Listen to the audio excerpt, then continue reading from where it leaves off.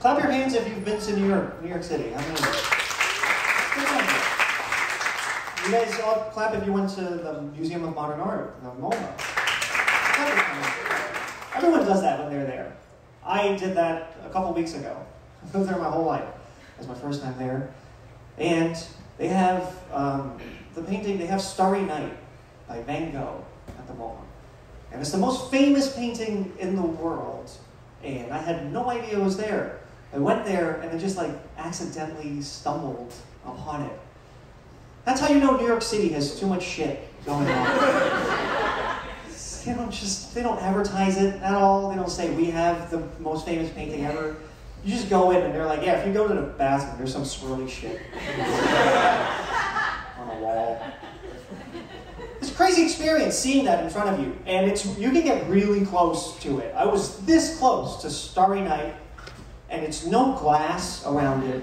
There's no protection. I thought that was weird, because when you go to Best Buy, they lock up their $20 headphones.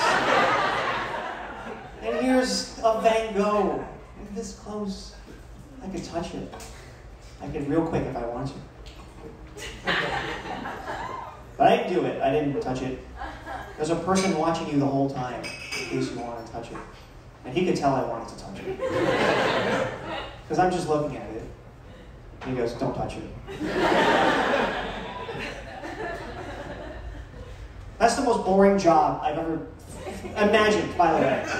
The museum security person, his whole entire day is watching people while they watch art. So I'm just here to... And he's just here to...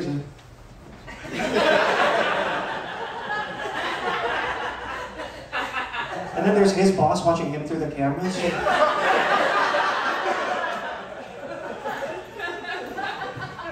And then there's God watching all of us. I made all those people. It's crazy. Right. So yeah, I went to the museum alone. I think that's the way to enjoy art. I prefer to go alone. Also, everyone I invited didn't want to come. So, in the past, I was in a relationship last year. It was fun to be in a relationship because then you can do that. That's like the go-to thing you do with a partner. But we broke up. We broke up last year. We ended on good terms. She went back home to go to grad school, and you know, I wish her the best. But she did leave me, so not too well. There's a selfish part of me that just wants to be the best part of a person's life, and if I'm not going to be a part of it, I want you to regret not being with me.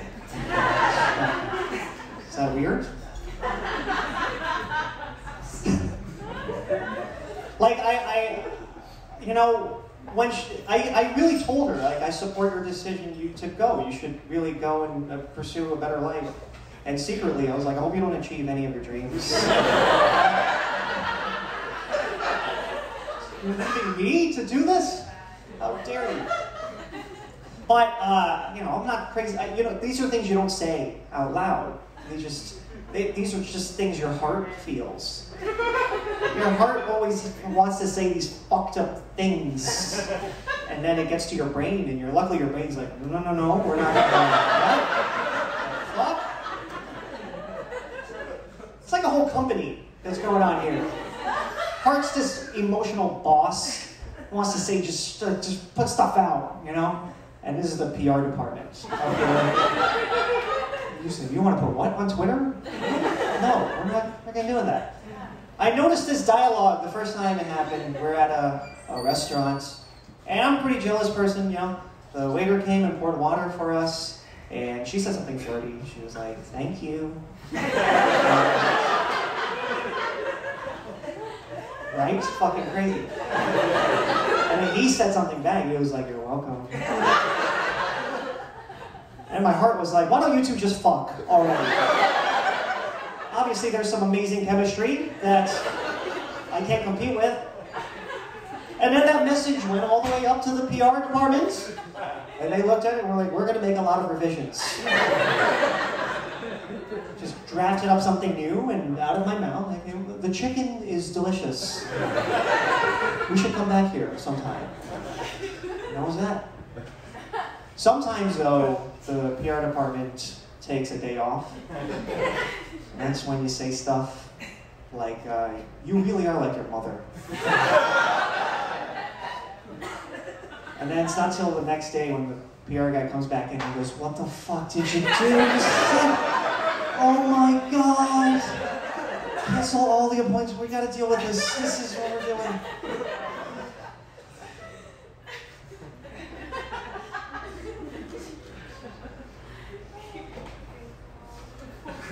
I'm alone now.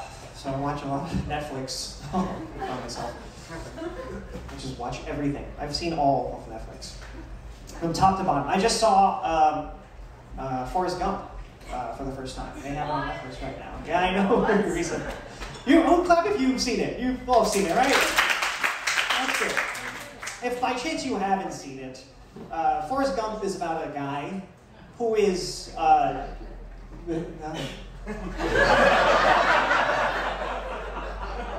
don't know the word anymore. I'm really careful now.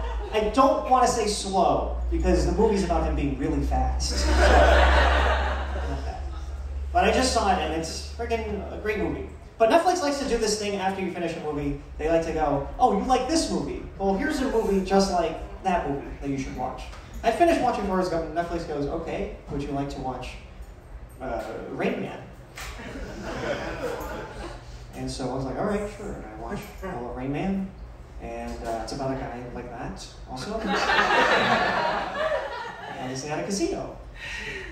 And then I finished that, and Netflix is like, all right, here's another one. This one is called I Am Sam.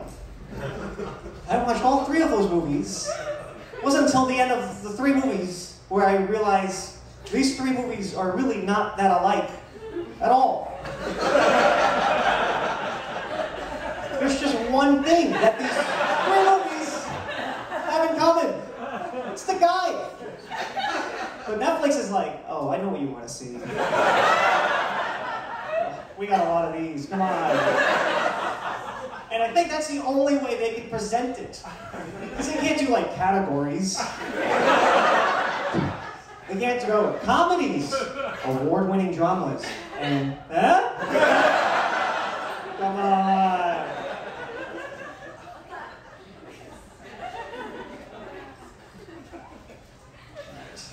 You guys are cool.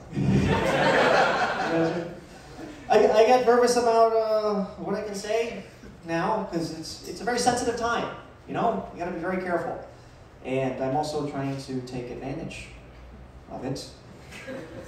Like now when a girl sees me naked for the first time, I like to go, hey, what do you think?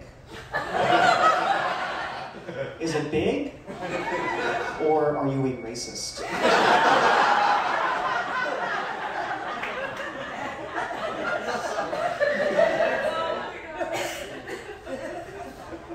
Turns out there are a lot of racists.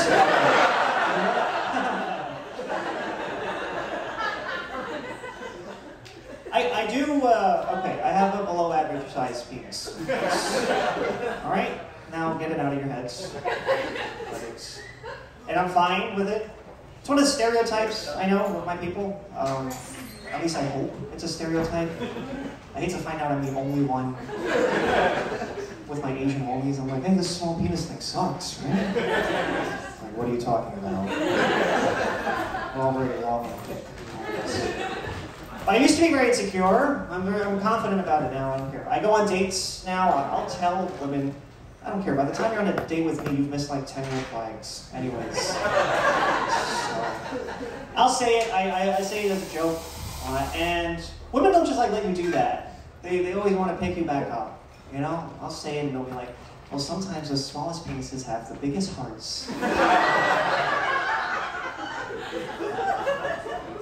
I don't care. It's fine.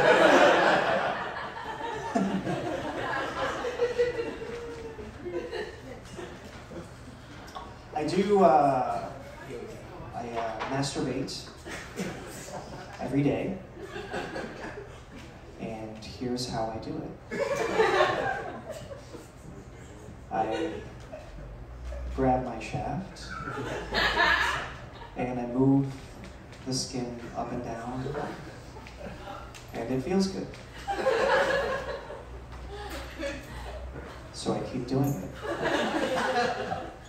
And I keep doing it, and eventually it feels really, really, really good. And then pleasure builds at the base, and it like crawls to the head, and then I get a lot of pleasure on my head shaft together. And then come. And here's a noise I make when I... Nothing, it's just a lot of, that's breathy. It's just... That's it. And it smells like fish. Right. I have to see what you guys are willing to put up with. That's what that is. I don't feel comfortable.